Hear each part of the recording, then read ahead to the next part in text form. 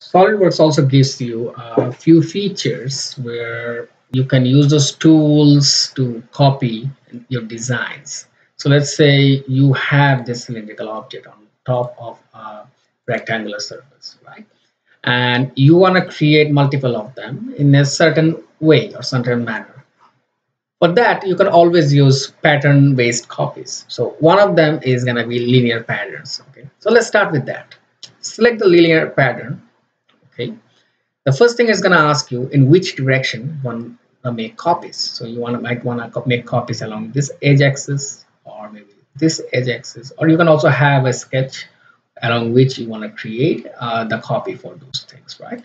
So I'm going to select, let's say, for the sake of simplicity, this edge here, and it's going to ask you if you go here, what features or faces you want to use.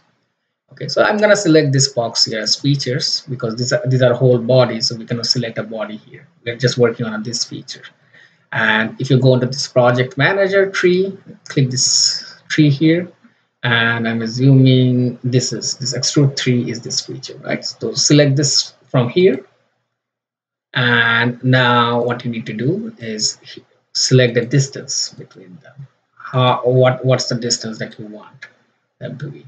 Let's say I want to make 6 copies of it within 20 millimeters of it, or maybe 30. 25, yeah, looks good. Or maybe you want to make it only 5 of them. Okay, so now you have it along x-axis.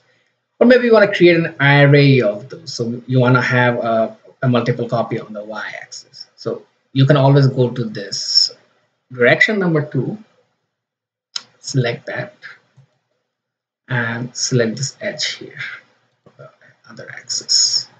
Okay, and it's going to ask you, okay, what is the distance that you want? Let's say 25, and how many copies you want? Let's say again 5. Okay, so you see it is creating it on the other side. You can always, like similar to extrude boss and base, click on this reverse direction button to select in which side you want. Let's say let's make it 4 so that it's within the bound of it.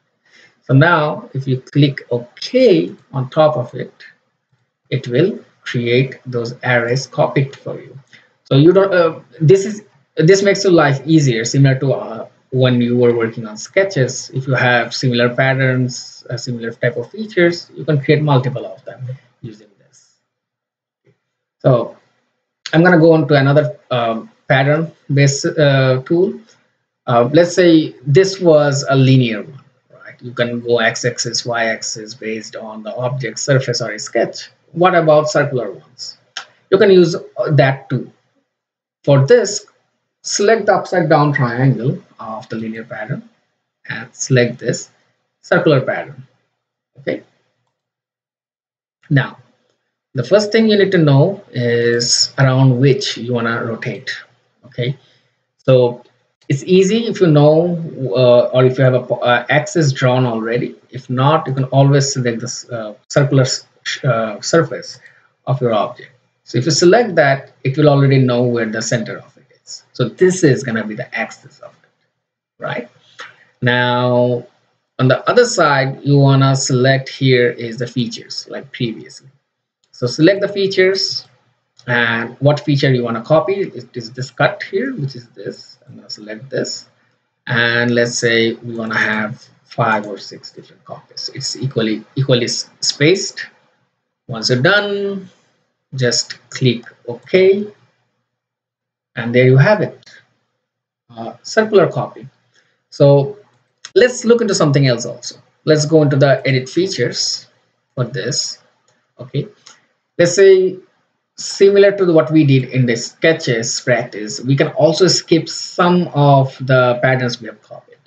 To do that, on the left property manager, select this button called instances to skip. Okay, so now you will see this pink points coming up, popping up.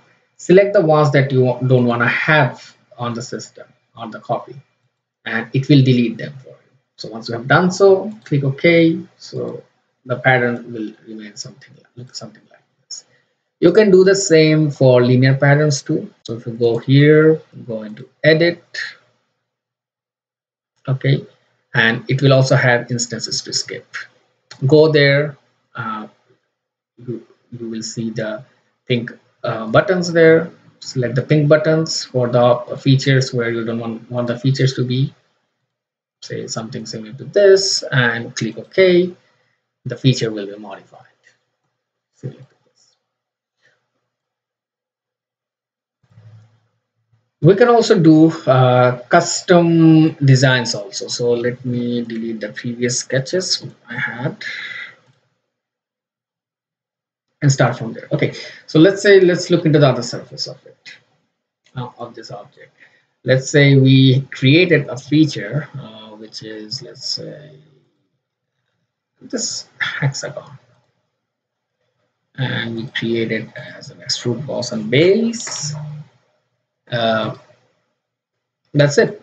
So now let's say you want to create this pattern again on the surface, but with a certain path. Okay, so the first thing you need to do is select the surface, create a sketch, and create that path that you want. Let's say this is the path you wanted to create. Okay, so the design you are going to copy, make multiple of it, will follow along this line. Okay, so select this upside down triangle, select this curve driven pattern. As you have already selected the path, it will pick it up from there. Okay, let's say we're creating 4 equal spacing objects along the curve. Similar to before, go into the features. Now let's go into the tree manager and select the feature we have so far. Let's say let's make it 5 or 6. If you're done, click OK. You will see it has created those objects for you within that curve pattern. Okay, we can also do the similar steps what we have been doing previously, which is instances to skip. Okay, so you can select which ones you want to drop just by clicking on the pink button there and click OK, and that's it. You have a curve driven pattern there.